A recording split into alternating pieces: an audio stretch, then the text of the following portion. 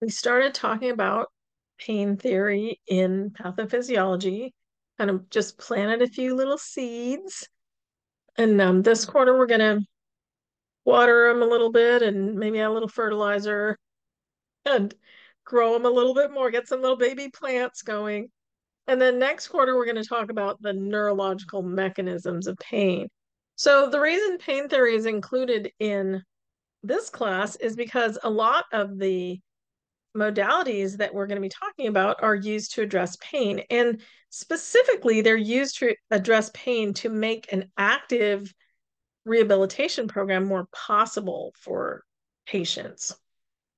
So the learning objectives are pretty slim, meaning there's a lot of information in this chapter, but we're going to focus on these things when it comes to assessment. But I want you to get a flavor for what's going on with pain theory. So then next quarter, when we talk about it again in neuro, it's going to make so much sense. It'll be lovely. So we're going to differentiate between acute pain, chronic pain, referred pain, and radicular pain. We're going to describe this summation in terms of the gate control theory and how that influences our pain perception, and the difference between ascending and descending pain controls. So lots of different things in our nervous system work on managing pain, and we're going to talk about some of them, not all of them, and not everything is known about pain theory. That is one reason why I think it's a super interesting area, because there's always new stuff coming out. Isn't that interesting? Love it. So, pain is the most common system prompting patients to seek medical attention and rehabilitation. In the US, chronic pain is more prevalent and more expensive to care for than diabetes, cardiovascular disease, and cancer combined. So I always tell patients when they call, sometimes people will call up the PT clinic and they'll say, I can't come into PT today because I'm in too much pain. And I tell people that come to PT if you're in a lot of pain. We might be able to do something about it. If you're sick, then don't come. We can't do anything about that. But if you're in pain, come in. You might be in less pain after you come in. And likely they will be in less pain after they come in. So, pain is defined in general as an unpleasant sensory and emotional experience associated with or resembling that. Oh gosh, that sentence got scrambled. Associated with actual or potential tissue damage. I need to fix that in the PowerPoint. That's a quote from the book. Pain is a conscious experience. It's produced and perceived by the brain. So, the brain can produce pain with input and without input. So it can just give you pain for the heck of it. It usually has a reason, but um, that is something that it can be a real barrier to people in their rehabilitation, because a lot of people feel like if they have pain, they shouldn't move. And really, it's almost the opposite. If they have pain, they should move. They just need to move in the right way, and we can help guide them into doing that. And then also using physical modalities for some symptom relief so then they feel like they can move can be super helpful. So, pain is really the thing that we have to kind of lay out, and they talk about this in the chapter in the book. And you know me, I'm always like, well, just skim through the chapter and pick out what you need. This is one chapter that I think it's useful to read all the way through. Even if you don't understand all of it, just to get a slice of it in your brain. Um, but one of the things that I think is really interesting is the idea of um, distinguishing pain from nociception. So, nociception is the neural process of encoding noxious stimuli. So it's so our nervous system says, okay, um, here's a noxious stimulus. I'm going to encode it and I'm going to send it up to the brain, and the brain gets to decide what to do with it. That's different from pain, which is the what we just said, the conscious sensory and emotional experience associated with that nociceptor input.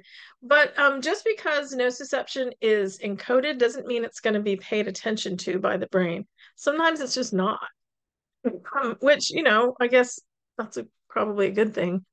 But the nociceptive system itself in the nervous system is composed of peripheral and central afferent neurons, afferent going towards the brain, and immune cells are involved in the nociceptive system as well. And we'll talk more about that next quarter. But the nociceptive system is responsible for transmitting and processing nociceptive input. So it's activated by intense thermal, mechanical, or chemical stimuli. And it's modulated by the nervous system and can be facilitated or inhibited. So we have anti-nociception processes in our nervous system, and we have pro-nociception, like things that give you more pain. Most nociception never results in consciously perceived pain. So just because you have a stimulus doesn't mean you're going to consciously perceive that as pain. I think that's an important thing to understand. And it also gives us some control as to what we're going to perceive as pain. So a lot of what we do in therapy is we do pain management education that has nothing to do with physical modalities or physical exercise or any kind of treatment we give people, but we educate them about how their nervous system works to help them understand it better. And that can be pain management system in and of itself. Really interesting. So the peripheral pain pathways are primarily afferent neurons, peripheral nerves that project input from the periphery to the dorsal horn of the spinal cord. So incoming signals are organized and separated according to the nociceptive function in the spinal cord. And modulated input is then transmitted to multiple areas of the brain. So we get a ton of information. The spinal cord processes some of it and says, okay, I'm going to send this. I'm not going to send this. Sends it up to the brain. The thalamus processes some of it, says, I'm going to let this go through. I'm not going to let this go through. And then the cerebral cortex gets to chew on it and decide what it's going to pay attention to. So it's not just like flipping a switch and turning on a light. It's a much more complicated process.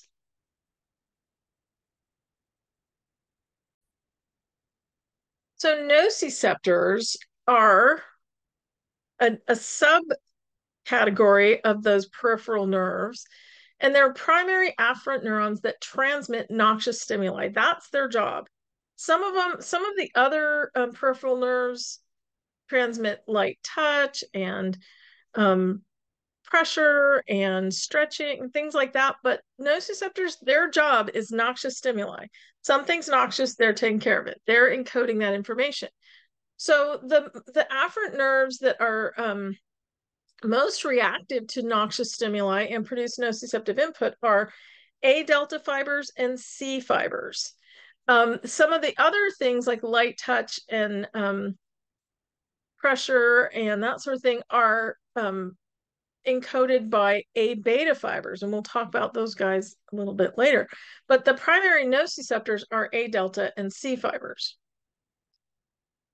So our peripheral nociceptors, the A deltas and the C fibers. A deltas are small myelinated fibers that respond to intense mechanical stimulation and heat or cold.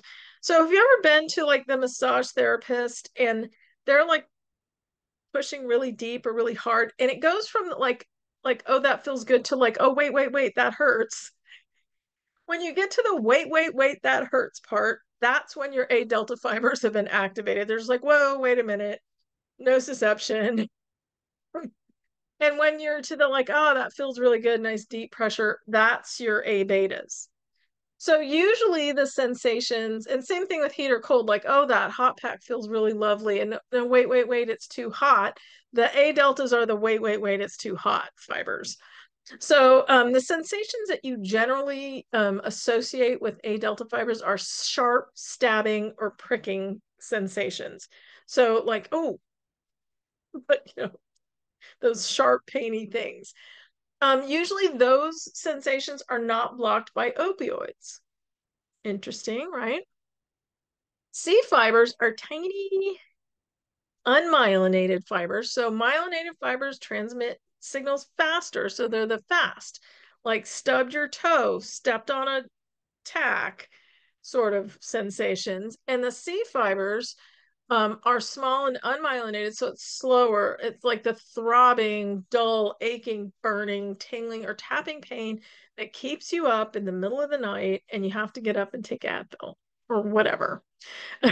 So the sensations of A delta fibers are usually sharp and immediate, and C fibers are dull, throbbing, aching, burning. So usually C fiber input is slow onset, long lasting, diffusely localized. Does this sound familiar for acute versus chronic? C fiber pain is usually accompanied, or is often accompanied by sweating, increased heart rate, and blood pressure or nausea. So those sympathetic response things, those autonomic responses. And C fiber pain is blocked with opioid medication. Interesting. Very interesting. So there's some terminology that goes with this. Neuropathy and nociplasty. So anything with plasty means change. Something's changing. So when we have and anything with pathy means there's a disease process or a degenerative process going on. So neuropathy is a disturbance of function or a pathological change in a nerve. It can be medical, like diabetic neuropathy, or mechanical, like a herniated disc, or it can be idiopathic, like they don't know what's causing it, but there's some kind of change in the function of the nerve, a pathological change. Nociplasty is the ability of the nerve system and immune systems to undergo functional and structural changes that alter nociceptive processing. So the nervous system is plastic. The nervous system can change, and it's changing all the time.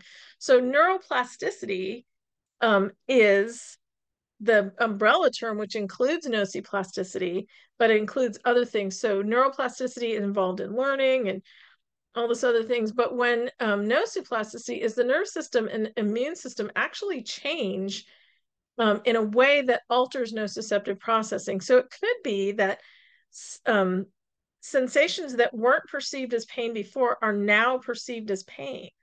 That's a problem.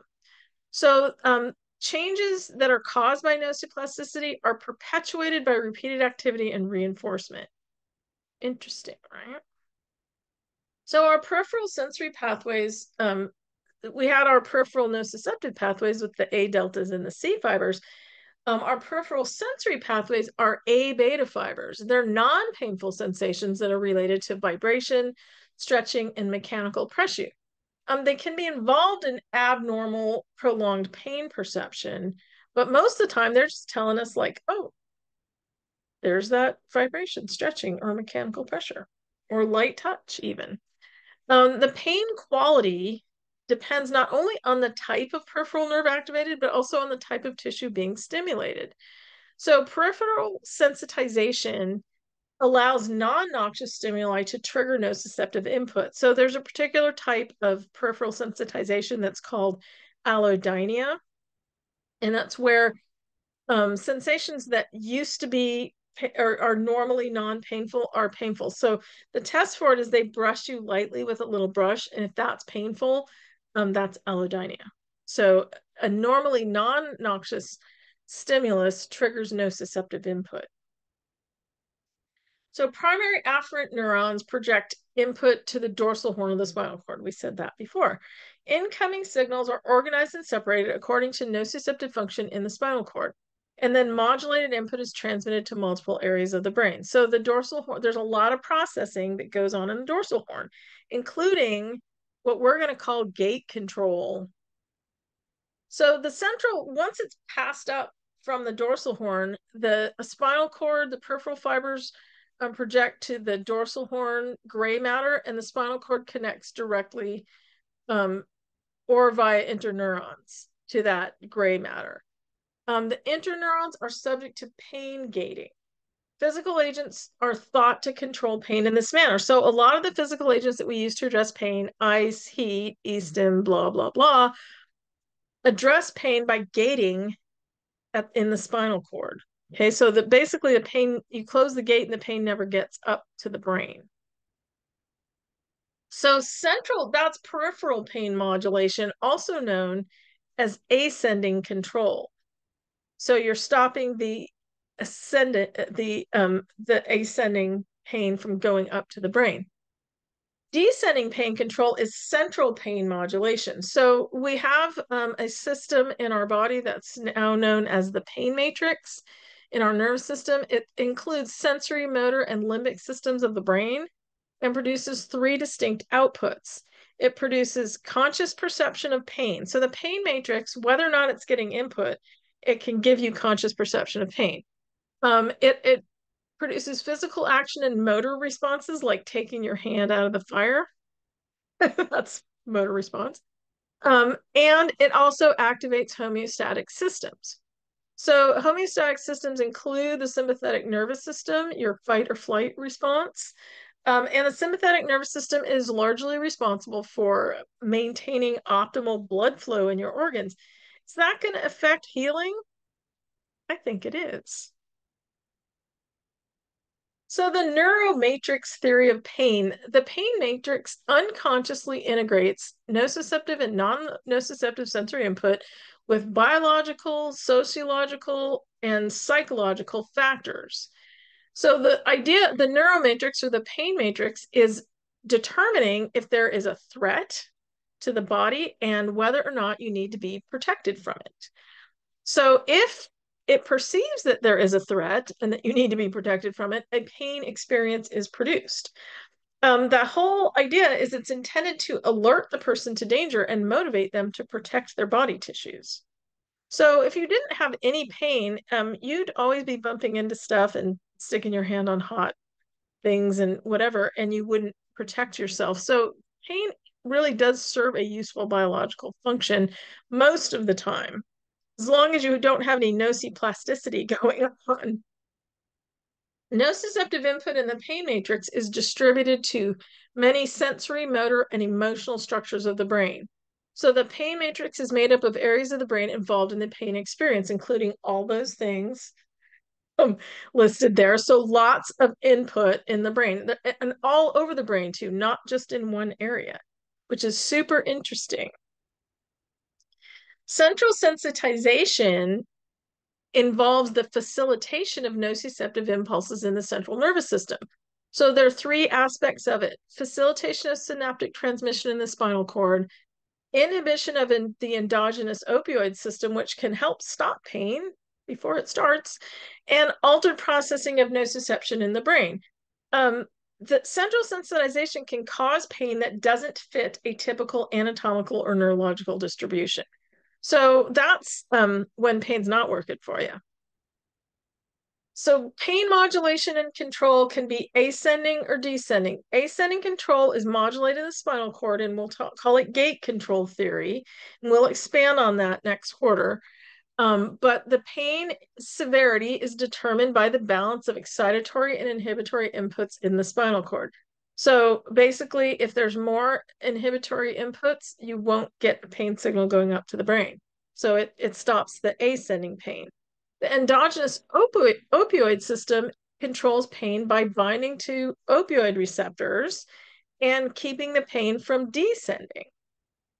So you don't get the pain signal. So in the first one, the nociceptive signals never get to the brain, and so the brain doesn't produce pain output. In the descending and the endogenous opioid system, it suppresses the descending signal so you don't get the pain output. So ascending versus descending.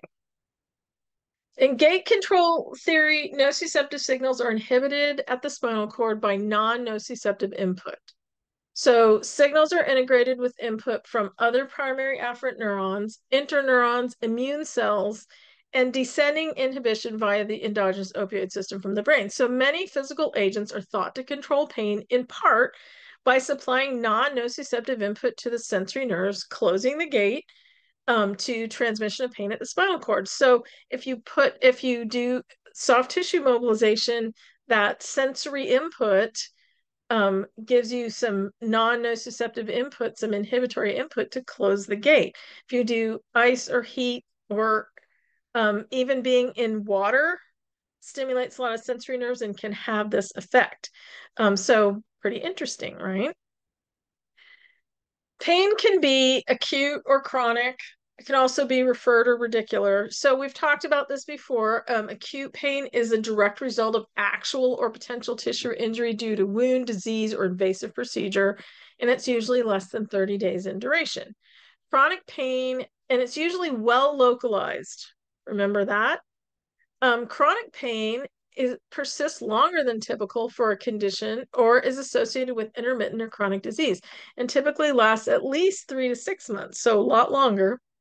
And includes common diagnoses like fibromyalgia, neuropathy, complex regional pain syndrome, and many, many other chronic pain diagnoses. Referred pain is where visceral pain refers to a somatic area of the body, and it can be pretty closely localized. So heart pain tends to refer to the neck and left arm and left side of the chest. Gallbladder pain refers to the shoulder and the flank area. So you can, a lot of times with referred pain, it's because we don't have the same sensors in our internal organs. And so they actually synapse with some of the peripheral nerves and send it to someplace where we can detect it. Radicular pain is where you have pain radiating from usually a spinal area. And so a lot of time we'll talk about that with regard to traction, about whether pain is centralizing or peripheralizing. And so the pain radiates from one area to another for radicular pain.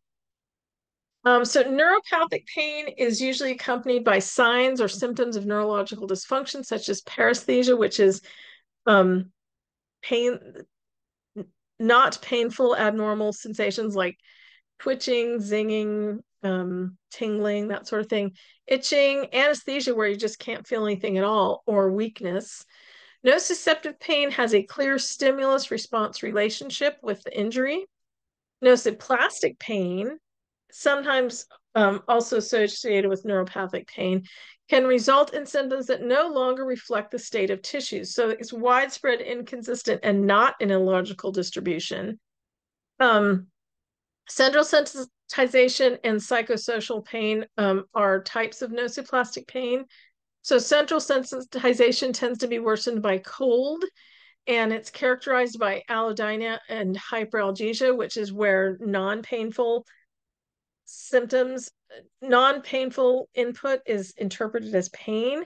And psychosocial pain is where psychological processes play a large role, including cognition, emotion, context, and environment.